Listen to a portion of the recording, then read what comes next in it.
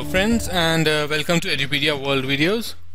This is the course Linux Operating System Basics, and in this particular video what we are going to do is we will be learning how to set up your virtual machine. Once we have installed our operating system on it, now we need to do various configurations. So we will learn how to use the desktop of Linux, how to use the CentOS basic GNOME UI interface, that environment. We'll get familiar with it, and we will also learn how to configure network on our system. So what will that help us to do is, one thing that it will help us to connect our virtual machine to the internet. Okay, the second thing is that it will also help us to connect our virtual machine from the console using our Windows. So the benefit to that is that you can open multiple sessions from your Windows, and you can do the actual programming stuff, and that is how you actually work in the production environment. You open a console client, SSH client. So that protocol is known as SSH, which is secured shell. Okay, so secured shell is nothing but a remote way to connect to a Linux operating system's shell. So what is a shell? Shell is the default command line interface interpreter for Linux. So there are various types of shells, K shell, C shell, but the most popular shell and the one that we will use is the bash. Okay, so we had also done a little bit about shells while we were learning about the Linux operating systems, about the basics for the Linux operating system.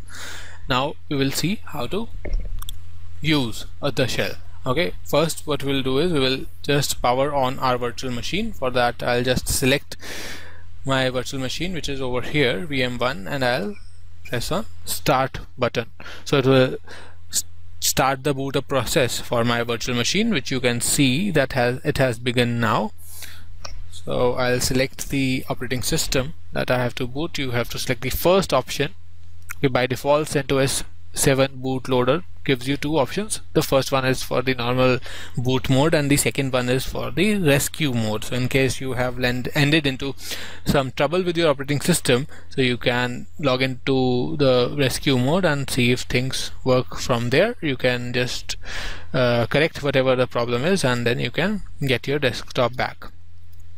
Okay, so now the graphical user interface is almost done loading. So my cursor, you can see, is there on the screen. So now there is the login prompt. So I will log in using the root user because I want to configure network, and I must have the sufficient privileges to do so.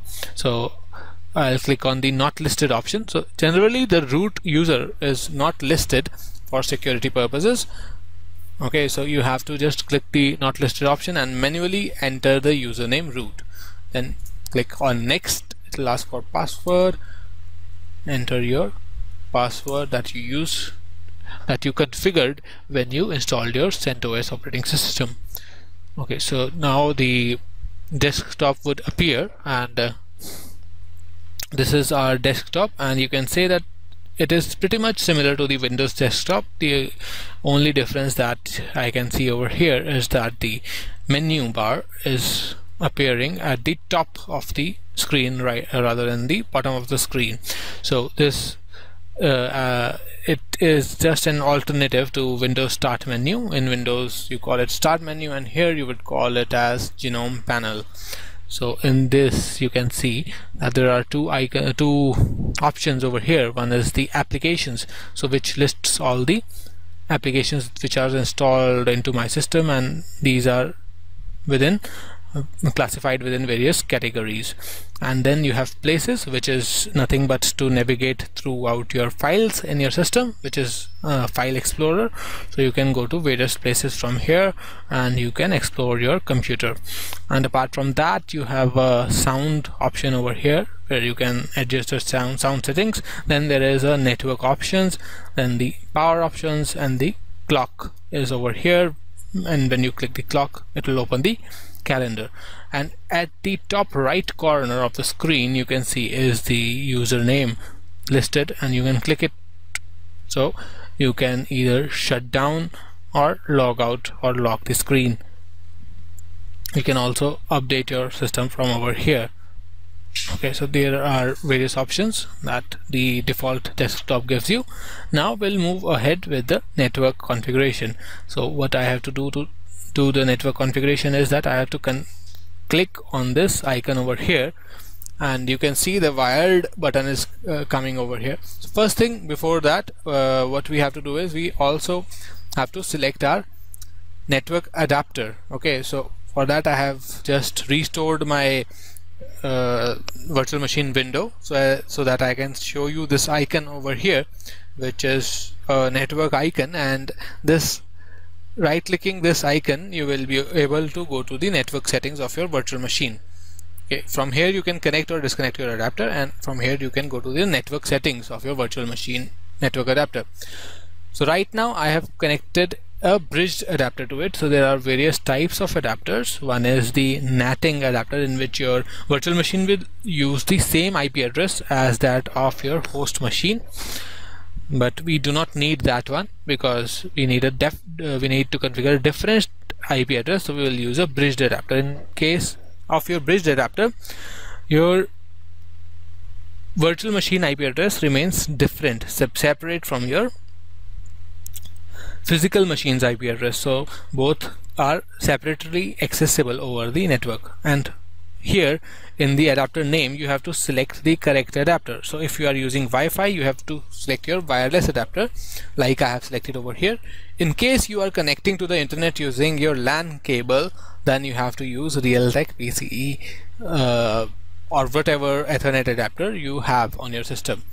Okay, but right now I have to use Wi-Fi. Then just click on OK. So this will make sure that your adapter is now connected to the virtual machine and available over there. So that is why when I click over here I can see the wired option here. Now go to the network settings and you can view rest of the settings like the IP address and all over here. So here what actually happens is in CentOS 7 they have given you the ability to configure different network profiles. So suppose you want to use a different IP address or different network settings when you are at home, and in your office your IT guys have configured a particular IP for your system. What you otherwise would be doing is you would go to the office, then enter the static IP address manually and all the other configuration stuff like the subnet mask, gateways and DNS servers and all, and when you come back you will again reset it according to your home configuration. So at home generally people use DHCP, that is the dynamic host control protocol, which will do nothing but automatically take a IP address on lease from your wireless router and configure the network for you, so you don't have to worry much about your network settings. But in the offices generally that is not the case, because IT has to look into the security stuff, and that is why they allocate different IP addresses to different systems. So to do this thing to and fro every day, changing the settings from one network to another takes a big time, and it is a big task, big overhead for you to do. So for an alternative to this approach, CentOS 7 gives you the ability to configure various profiles. So you can add a profile from over here, okay, and if you want to add a profile for your home network you can add it that way. If you want to add a profile for your office network you can add it that way. So suppose this is auto Ethernet, this is the default profile that gets created once you enable your wired connection from over here. It will get created and it will get activated by default. So you can go to the settings by clicking this gear icon over here, and you can go to the IPv4 settings, and here you can enter your IP address, net mask and gateway, whatever. In case this is set to DHCP, then it will pull up this IP address and rest of the information from your wireless router or your LAN router, whatever server is available to allocate an IP address. Otherwise, if you want to do manual setting, you can go over here and enter each of these details separately and click apply. So once you apply that particular profile information gets updated into the system. So now once this information is updated, Okay, suppose we create a new profile over here. We go to add profile and we create a new profile. So first of all, I have to go to identity. You can specify a name for this profile. Let me name it as Office Wi-Fi. Okay, and then you have to select a network adapter. So right now I have only one network adapter configured, so I'll be selecting that one. Okay, after that you go to IPv4, and here you can either choose automatic or you can choose manual configuration. If you choose manual configuration, you can enter all the information that you want to add manually, or you can rather go for DHCP. So in my case, I want to pick up all the settings from the network itself, so I'll select DHCP and I'll click add. So once this network profile is added, it will display over here in your network connections. You can see over here that Office Wi-Fi is available. But how to activate it? To activate it, you will have to open the terminal. So what is the terminal? We had earlier also done that. Terminal is the default client which Linux gives you for accessing its command line interface, CLI. Just like CMD or command prompt in Windows, there is a terminal in Linux. So to open the terminal, either go to applications and then you have to go to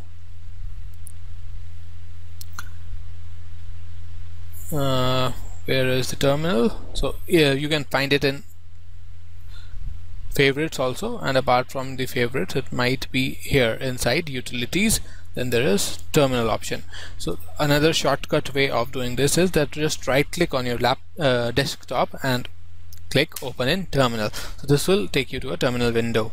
Okay, so now this is the terminal window, and here you have another option of configuring your network, okay, which is known as your network management tool user interface, NMTUI. So using this NMTUI, there is a small legacy UI that you can see over your terminal. So here you can either edit a connection, just similar things that we did from the GUI mode. You can do it from here also. To select two various options, to navigate through various options, you have to use the up and down arrow key, and whichever option is highlighted, on pressing enter, that option will be selected and you will go into that option. And if you want to utilize various features which are given on the right menu pane, so you have to press the right arrow key and it will take you to right side, and then you can go up and down, and whatever you want to do you can do from here. So I'll run this network tool again, and I'll go to the activate a connection option to select a particular profile. So just navigate using the down arrow key, press enter, and it will show you all the profiles. So right now auto Ethernet is activated, which you can see from the small asterisk or star symbol over here. Now I want to activate, say, my Office profile or Office Wi-Fi profile. So I'll navigate to that, then go towards right. So you can see that on the left Office Wi-Fi is selected because it is highlighted, and on the right I can now select either activate or quit. Okay, so I'll navigate to activate using the up and down arrow keys. Once that is highlighted, I'll press enter and this profile will get activated. So you can verify that, first quit it, and then you can run NMTUI tool again and go to activate a connection. Here you can see that Office Wi-Fi is activated. Similarly, I can verify it from here also. Go to network settings and you can see that the Office Wi-Fi settings is actually the one which is now selected. Earlier this tick mark was coming in front of the auto Ethernet. Now it is not coming over there, it is coming over Office Wi-Fi settings, just next to the profile name over here. Now you can check whether your computer is connected to internet or not by running your browser. So go to the internet, go to applications, go to internet, and there you will find this old and familiar Firefox web browser icon. So just click on it and Firefox will start. Once the window opens up, we'll just try and connect to google.com and we'll see if the internet is accessible on this system or not. So www.google.com. So since Google is available, so we can see that it is running. So internet is running on my virtual machine. Okay, so that step has been done. Now network is configured. Now in our next video we'll see how to connect our virtual machine remotely okay, from any other device, any other PC on the network, or we can also connect it from our Windows operating system. Okay, so that we'll see in our next video. I hope you understood whatever we did in this particular video, and continue to watch the course Linux Operating System Basics to learn more about Linux. Thank you.